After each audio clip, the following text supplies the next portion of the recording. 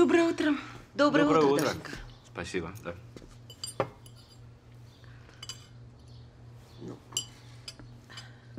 Дашенька, а что это ты стала так поздно домой приходить? Что-то случилось? Да ну, я же говорила, что стала подрабатывать. В колл-центре. Сижу на телефоне, отвечаю на вопросы. Доча, тебе денег мало. Мы же тебе все. Ну, сколько я могу у вас на шее сидеть? Я просто хочу понять, что могу в этой жизни сама. Ну вот скажи, вот чего тебе не хватает? Ну что было не так? Да все так. Детство, школа, институт, жених прекрасный. Подруга не настоящая. А родители вообще так. Подобрали меня из жалости. Даша, Господи, ты что такое говоришь, а?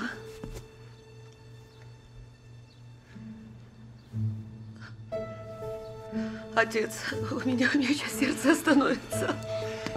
Не из жалости. И не подобрали. Ты сейчас, Дарья, глупость сказала. Мама.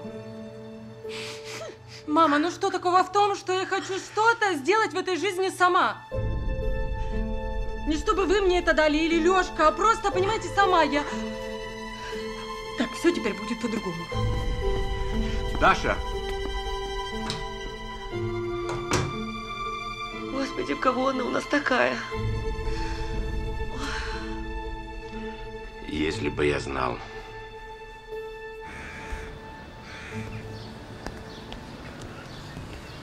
Здравствуй, Даша.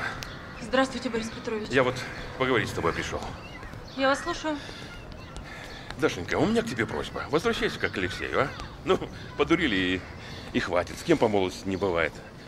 Лёшка напортачил, согласен, но ты ведь женщина, как говорится, должна мудрость проявить. А это он вас прислал? Нет, это я сам. Просто вижу, как парень мучается, сожалеет. Он парень вспыльчивый, весь в мать, но быстро отходит. Ну, не ломать же из этого жизнь. Борис Петрович, я ни вам, ни Алексею жизнь ломать не собираюсь.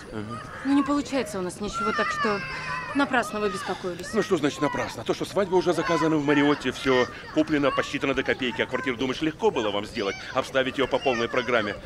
Ну, что тебя не устраивает? Меня и квартира, и все, что в ней устраивает. А вы что, хотите, чтобы я ради этого за Лёшку замуж вышла? Да нет, конечно. Послушай, ну, ты девушка порядочная. Именно этим ты нам с матерью и нравишься. В конце концов, вы ведь любите друг друга. Любили. Борис Петрович, а вы тоже считаете меня виновной? Ну, то, что я считаю, с этим мы позже разбираться будем. А сейчас я очень не хотел бы, чтобы ты меня перед гостями опозорила. Ну, сама понимаешь, приглашение уже разосланы, а наши гости не последние люди в городе, что в газетах напишут. Поехали сейчас к нам, поехали. Посидим, все решим. Колечко, кстати, примеришь. Да, с бриллиантом. Лёшка сам выбирал. Все, переживал, что не подойдет. Нет. Что значит? Что значит нет? Нет, значит нет. Борис Петрович, я думаю, что вы найдете Алексею еще очень хорошую, подходящую партию, а я, если хотите, убытки все возмещу. Даша, этот разговор останется между нами. Одумаешься, возвращайся. Я тебе слова не скажу. Нравишься ты мне.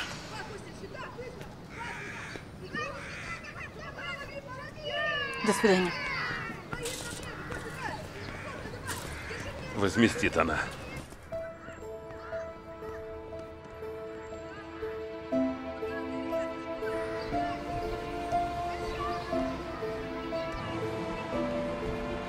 Вот так вот, дочь. Видишь, как оно в жизни бывает? Контракт расторгнут. Ну и бог с ним. Но мы же особенные, цирковые, нам не привыкать. Пап, ты же у меня мудрый и сильный. Мы еще легко отделались, врачи говорят, скоро бегать будешь. Мы с тобой такой номер сделаем. Цирк Дюсселей нервно курить будет. Ну да. Только для номера нужны деньги. А мы все деньги, опля, и в больнице оставили.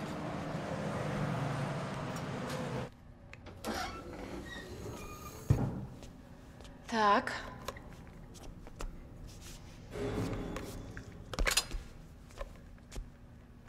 Аккуратно.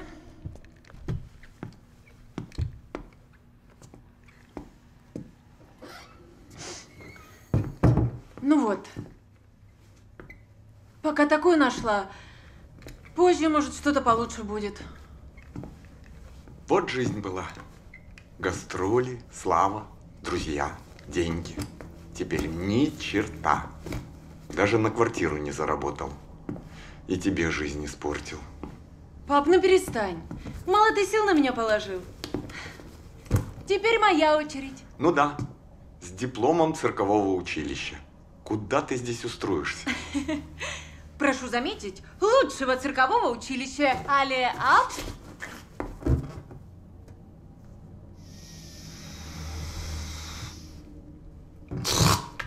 Браво. Можно еще собачек дрессировать. Нет, лучше голубей. Из них бульон вкуснее получается. Точно. Пап, мне нужно еще в гостиницу сбегать. Там несколько сумок наших осталось. А ты не скучай, ладно? И не грусти.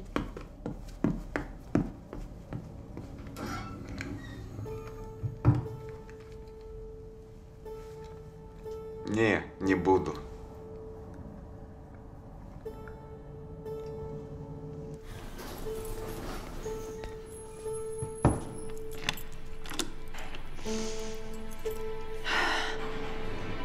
Все у нас будет хорошо, пап.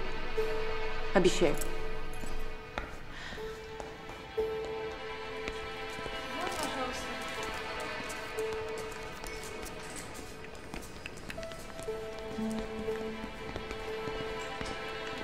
Девушка, здравствуйте. Добрый день, я вас слушаю.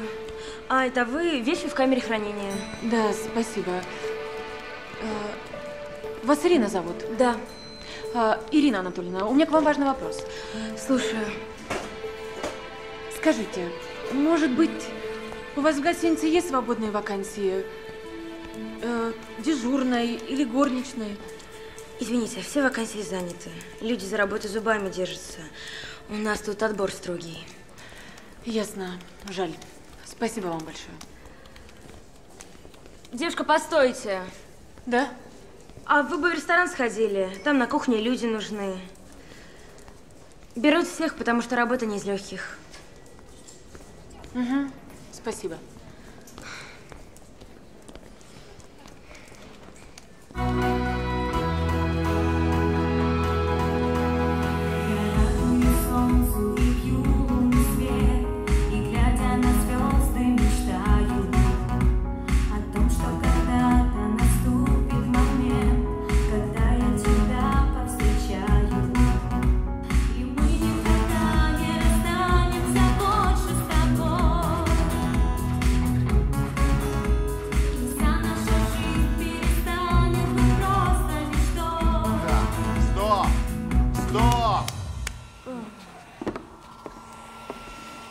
Задрал уже. 100 раз одно и то же. Да так ей и надо. А то воет. Уши позакладывал. Злая ты, Шурка. Это она ему не дала, вот он и издевается. Давайте, еще раз.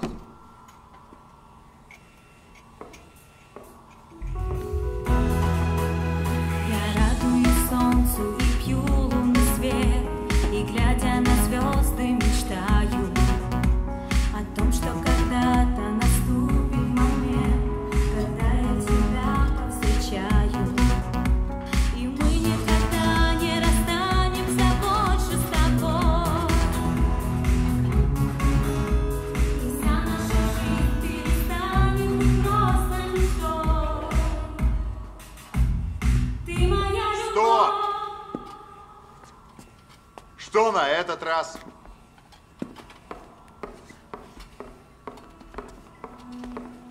Я не в Ласкала наниматься пришла. Какого черта он на себе моль переходит? Да мы 100 раз тебе тональность подбирали.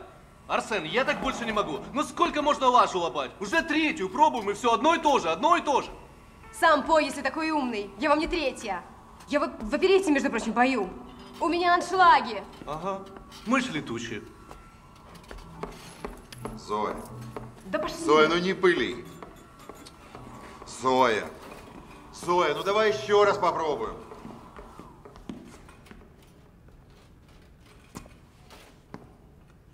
А ты чего тут стоишь? Я по делу пришла. Ну и шла бы по своему делу. Арсен, а может это 4-е? Да хоть 10-е. Ну ты же собирался еще кого-то прослушать. Девушка, вам на который час было назначено? На 14:00. А сейчас сколько? Да ладно тебе, Зойка все равно ушла.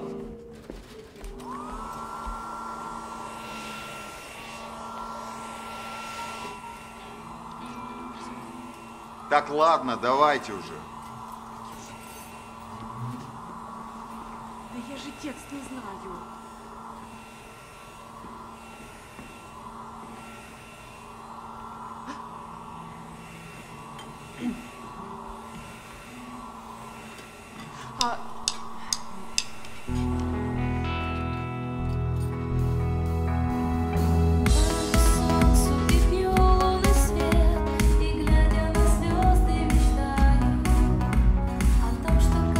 Так, стоп!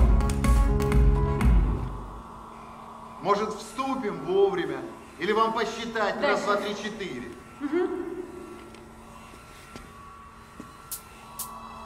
Я радуюсь солнцу и пью лунный свет, и, глядя на звезды, мечтаю о том, что когда-то наступит момент, когда я тебя повстречаю, и мы никогда не расстанемся больше с тобой,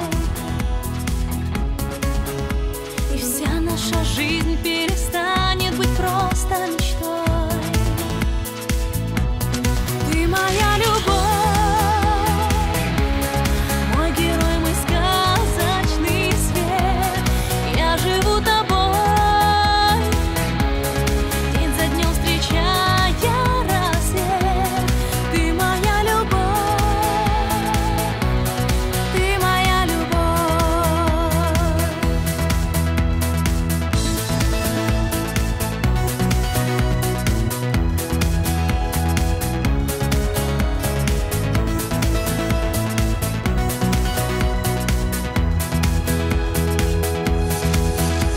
Пульсирует трепет на сердце, груди, когда тебе вспоминаю. Осталось еще мне немного пройти, туда, где тебя повстречаю, и мы никогда не расстанемся. Здравствуйте. Вы столик бронировали? Прошу вас сюда. А кто эта девушка? Простите, что? Девушка, которая поет, как ее зовут? Это новенькая. Ее зовут Ольга, вроде как в цирке работала. Прошу вас за этот столик. Можете узнать фамилию ее? Сей момент. Ты моя любовь.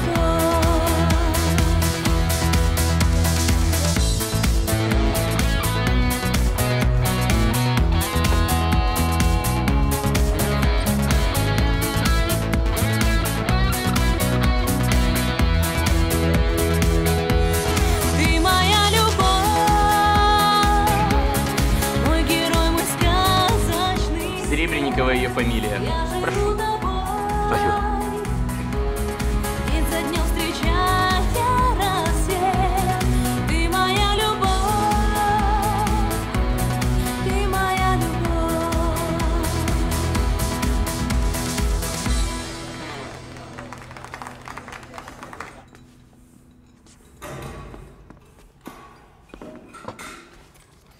Тань, тряпку не брала, найти не могу. Спасибо. Так, следующий. Тебе. Спасибо. Тебе. Спасибо. Оля, держи. Спасибо. Получите и распишитесь. Ну, неплохо сегодня. Неплохо. Да. Много этим чириканьем не заработаешь. Ладно, пойду я. Угу. О, боже мой, как поздно уже. Все, ребятки, спасибо вам большое. До завтра. Оль, тебе сегодня какой-то папик выискивал. Что за папик? Повезло тебе, Олька. Папики сейчас щедрые. А девки такие жадные. Да ну вас голову морочить. А что здесь такого? Я бы согласилась. Если богатенький, да еще и симпатичный. Кстати, возьми нарезочки, а то по нас заказывают и не жрут. Бери, бери, не выкидывать же. Спасибо. Пойдем провожу. Поздно уже. Давай в другой раз. Все, ребята, пока. Пока. Пока. До завтра. Пока.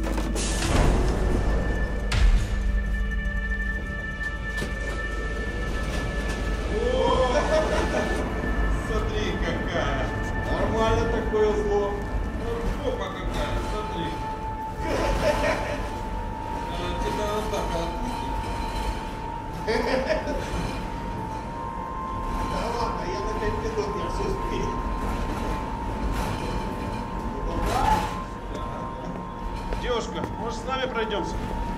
А чё, поесть надо есть, давай погуляем.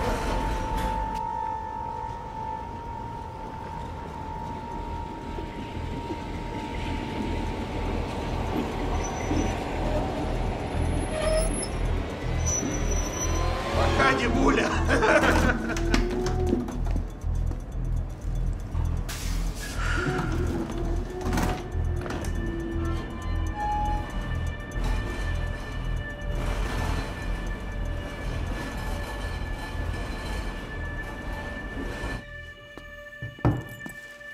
Папа! Я дома. Я тоже.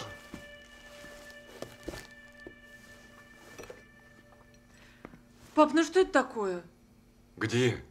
Вот здесь. Ты вообще ел сегодня что-то? Совсем желудок хочешь загнать? Я тебя ждал. Ты так поздно приходишь. Устала? Устала. Дым, шум, никто толком не слушает. В общем, ужас ужасный. Кошмар, кошмар. Угу. Папа, Оля. я... Говори.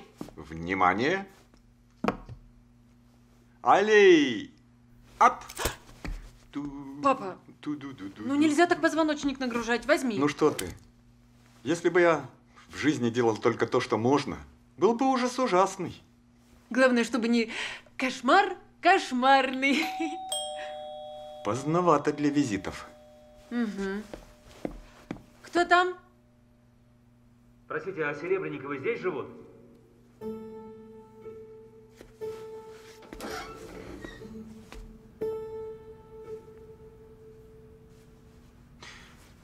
А вы Владимир Серебренников? Да, а что? Павел Рязанов. А что вы хотите? Послушайте, уже поздно, у отца режим. 20 лет тому назад мы на вашем представлении были, в день нашей свадьбы. Приятные воспоминания. И вы, Рязанов Павел, решили ночью прийти познакомиться? А я, знаете ли, автографов уже давно не даю, увы. Вот, дочка теперь кормит. Дочь? Вот, смотрите. Что это? Это фото моей жены, Ксении. Ну вы посмотрите. Они же похожи, как две капли воды. Послушайте, что вы от нас хотите? Я хочу знать, Ксения к вам ушла? Оля, ваша дочь? Я не знаю никакую Ксению. А Оля, да, моя.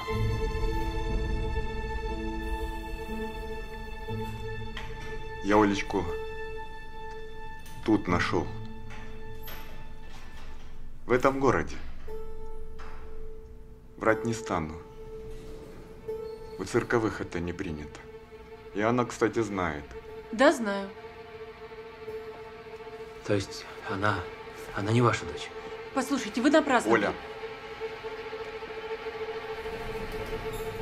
Я Олечку у цыган откупил. Они тогда детей брали для попрошайничества. Иногда просто крали. Цыганка сказала, нашли ее. Не знаю, правда или нет. Денег взяла немерено. Тошно все это вспоминать. А какие доказательства у вас есть, кроме этой фотографии? Послушайте, так нельзя. Как бы там ни было, у меня один отец, и другого мне не надо. А если вы или ваша жена меня бросили, то нет смысла в вашем визите. Да, я понимаю. Простите. Просто я давно очень уже ищу. 20 лет ищу свою жену. Вот ищите. Найдете, вместе приходите, посидим, разберемся, кто кого бросил и кто кому отец. И следить за мной не надо, ладно? Оля. Да-да, извините. Вот. Пожалуйста, возьмите. Это мой телефон. Пожалуйста. Пожалуйста. И если нужна вам какая-то помощь, я могу… До свидания. Извините.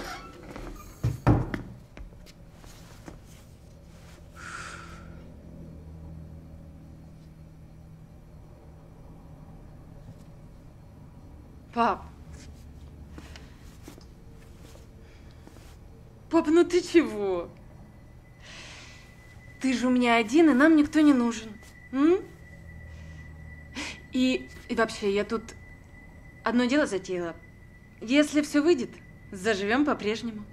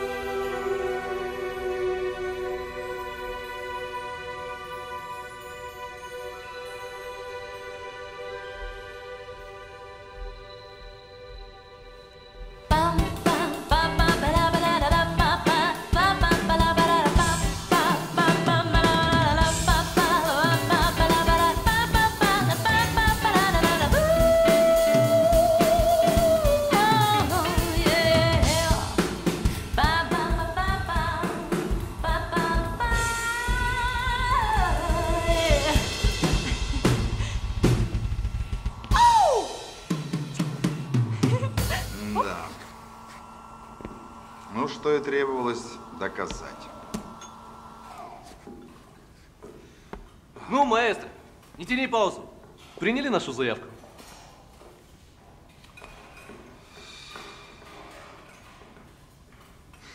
Не только приняли. Мы едем! а потом прямиком на конкурс. Шерман Ксения!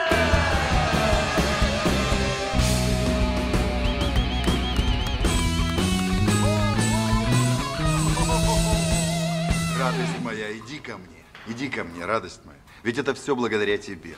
Все благодаря тебе. Нет, ну, конечно, не только. Тут еще один полезный человечек не зря ошивался. Он как раз из отборочной комиссии был. Заставил жюри 5 раз прослушать наш диск. Он говорит, что у нас все шансы.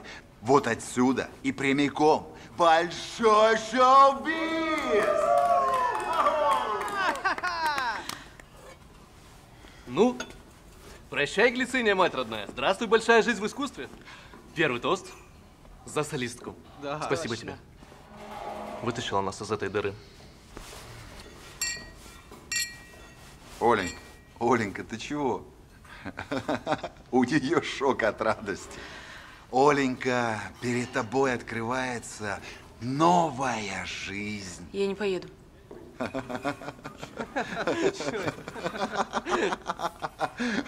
То есть? Что? Я же сказала, я не поеду. Ребята, у девочки, кажется, жар. Улечка, ничего страшного, это не смертельно, все пройдет. Да не шучу я. Ты вообще, ты понимаешь, что ты говоришь? Да ведь жюри отметило именно тебя, ведь на тебе все держится. Да какие у тебя могут быть причины нос воротить от такого шанса? Да поехала я бы, чтобы вас не подводить, но отец на мне. Больной, сложный перелом, потом реабилитация. Не могу я его бросить. Да послушай, старика можно пристроить. Приюты, сиделки. Да меня он мог пристроить к сиделкам или в приют, или вообще. На улице он меня подобрал, воспитал, вырастил. Мы с ним работали в одном номере как одно целое, а теперь моя очередь. Я хочу его в цирк вернуть и к жизни. Понимаете, я номер уже подготовила, ну свой конкурс у меня. Да.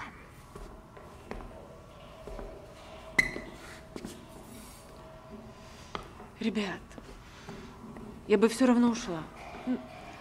Вы же классные, талантливые, вы без меня справитесь. Так.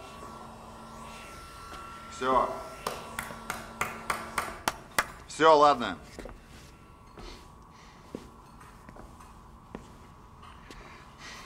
На днях отыграем здесь, как положено, на пасашок. И ты хоть с нами отыграешь? Ну, конечно. За вас, ребята.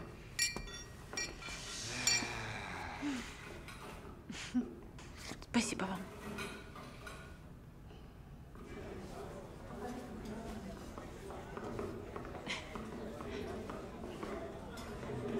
Я сейчас.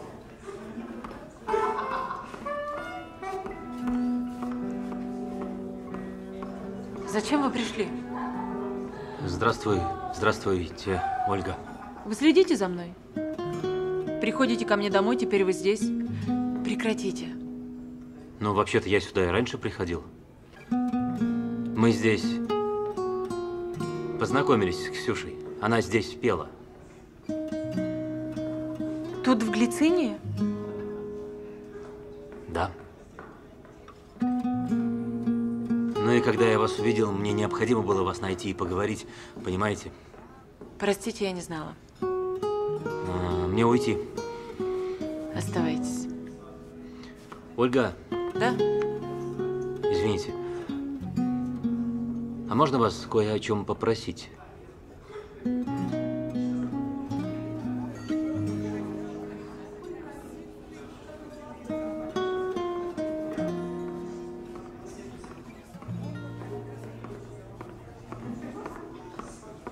Ну что, начинаем?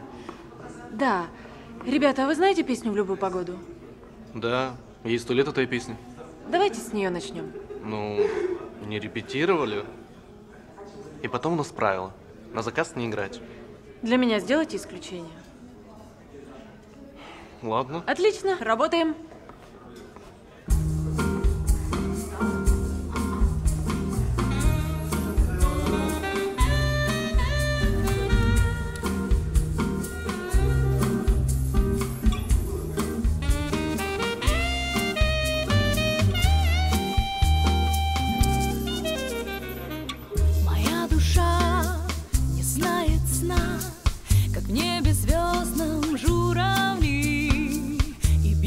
лучом в окно луна, купаясь в комнатной пыли. Моей душе опять весна, звенит капель, журчат ручьи. В ней все, что было, так красна, разжег огонь твоей любви. Нам больше не страшны холода, влюбленным помогает природа. Ты в сердце моем будешь всегда, в любую погоду. Пусть мимо нас несутся года, проходят дни, меняется мода. Тебя любить я буду всегда, в любую погоду.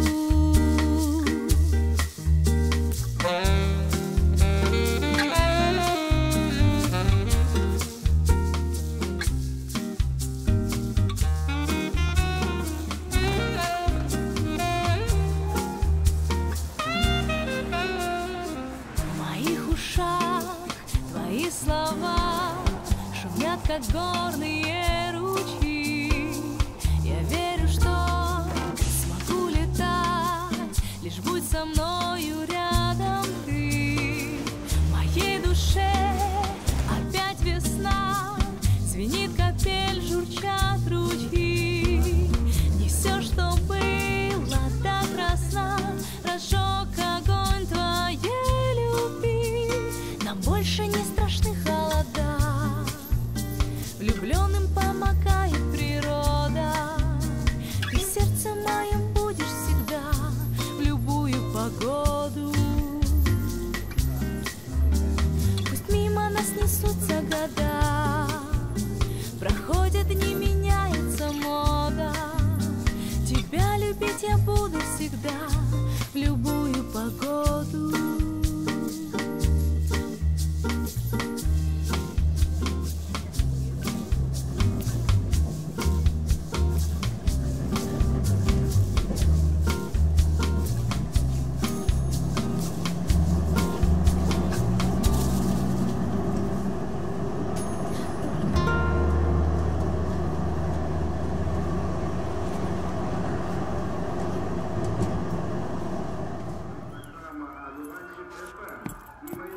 Пап, это я. Основная часть пешеходов переходит по правилам. Зеленый иди, красный беги. Да. Если вовремя девушку не напоить, то можно навсегда так и остаться друзьями. Когда они поженились, жена взяла себе его фамилию. Теперь он просто Вова. Когда идея приходит в голову, важно, чтобы она нашла мозг.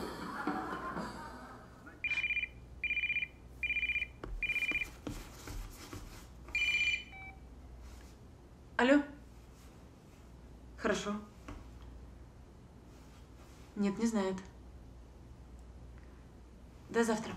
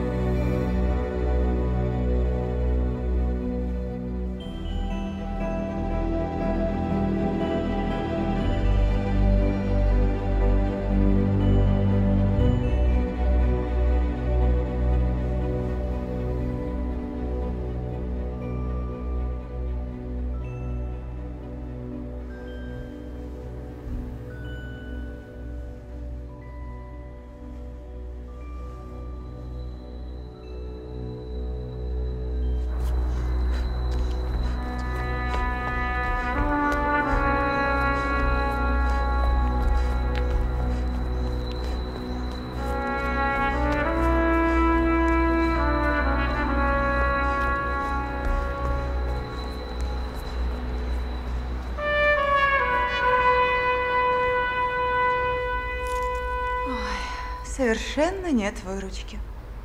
Ну, не вкладывает народ деньги. Сейчас все в товар вкладывают, чтобы продать подороже. Никто работать не хочет. Ой. Все в купи-продай играют. О, ранние пташки, наверное, молодожены. Открывай кассу! Быстро! Стоять! На колени! Руки на голову! Давай быстрее! Ключи есть! Что ты мне даешь? Открывай быстрее! Так утро, рано, касса пустая. Касса у них пустая.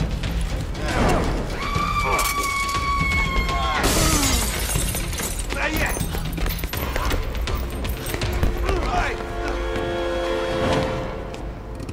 Милицию звони!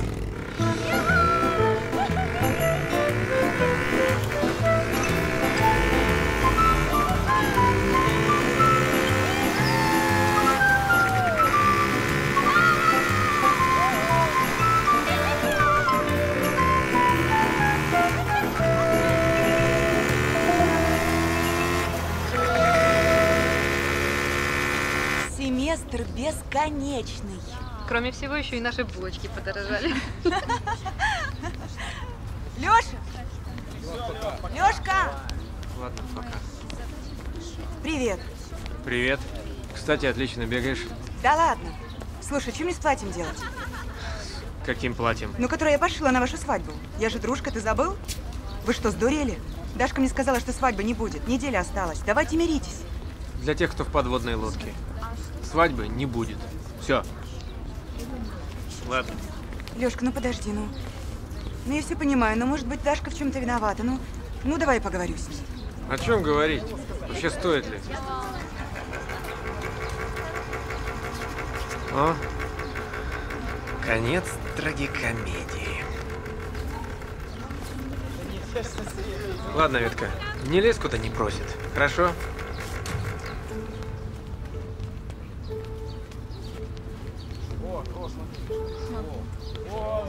Здорово, парни. Ну что у нас по сводкам? Сегодня утром попытка ограбления ювелирного магазина. Преступники задержаны? Преступникам, я бы сказал, хулиганам, удалось скрыться. Работали не профессионалы, все оставили. Охранник пытался их задержать. И? Скрылись. Вроде на мотоцикле. Ищем. Улики есть? Сколько их было? Двое. Мужчина и женщина. Отпечатков пальцев нет, работали в перчатках. Ну? Но кое-что есть. Вот, охраннику удалось женщины сорвать, когда они убегали. Думал, волосы. Угу. Она и выскользнула. Пожалуйста. А теперь сравните.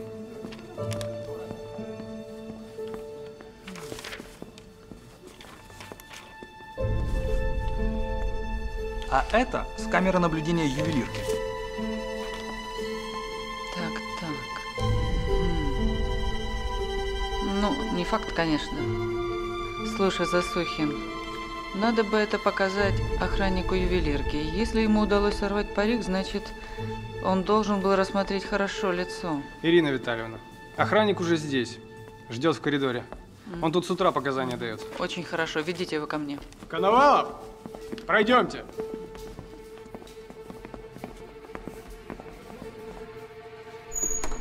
Ирина Витальевна, можно? Да. Проходите. Здравствуйте. Добрый день, проходите. Присаживайтесь. Посмотрите внимательно вот сюда.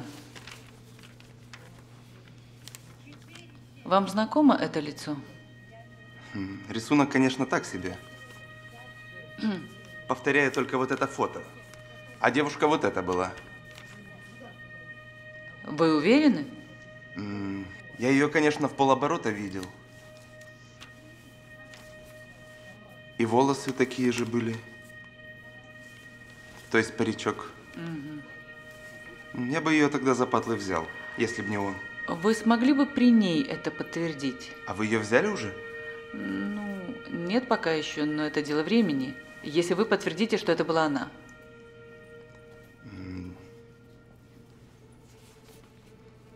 90%. Еще 10 могу дать, когда увижу в полный рост. Хорошо, спасибо. Вы свободны. Мы вам позвоним. Пропуск.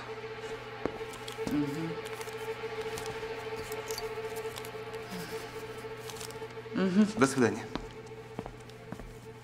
Слушай, Дашуль, ты что, совсем с Лёшкой разошлась? Да. Знаешь, молодец. Мишка вон за тобой ухаживает. Он хоть и не такой крутой, зато надежный будет.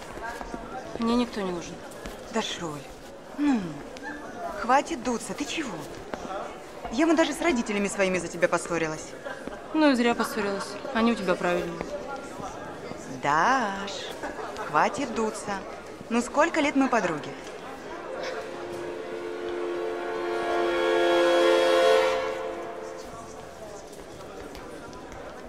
Девчонки, пойдем в столовку, кофе попьем.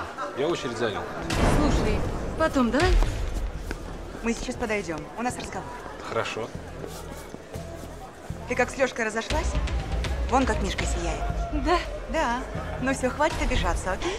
Слушай, Витуль, давай потом поговорим, а ты иди пока попей кофе, ладно? Окей. Угу.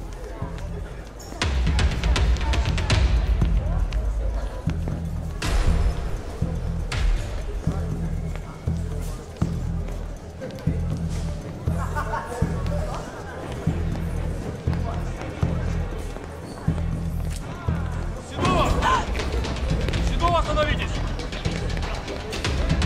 Ну-ка.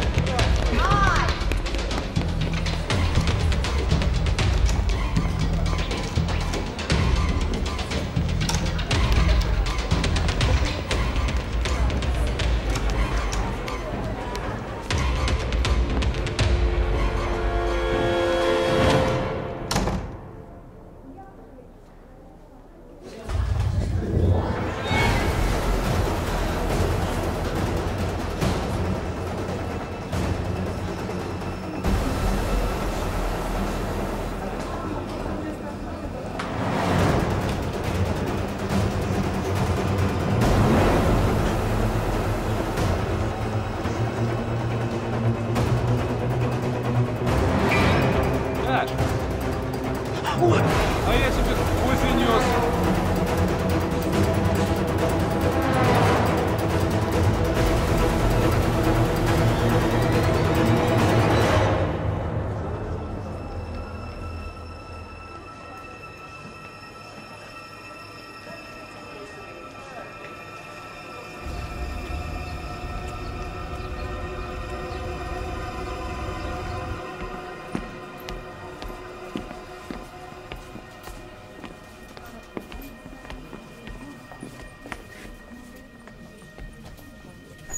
То есть, как ограбление? Подождите, вы понимаете, что вы говорите? А доказательства у вас есть? Ее опознал свидетель, охранник, по фотографиям. А сегодня будет очная ставка, и все выяснится. Что вы так нервничаете? Она вам кто? Дочь. Я не вовремя. Что там еще? Задержанную доставили. Какую задержанную? Ну, ту, из ювелирки. Седова, проходите. Да что же это такое, а? Сколько можно?